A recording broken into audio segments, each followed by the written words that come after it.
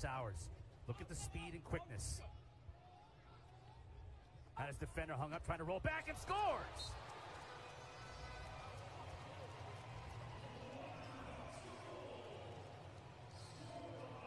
Great early start there for the Waterdogs. You wonder, did the Whip Snakes have somebody that could match up with Sowers' quickness? Instead, he uses the physicality to gain some leverage there.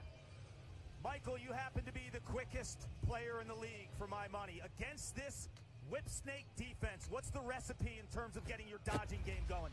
You know, they're so buttoned out with their system. Sometimes you just, have to put your head down, make a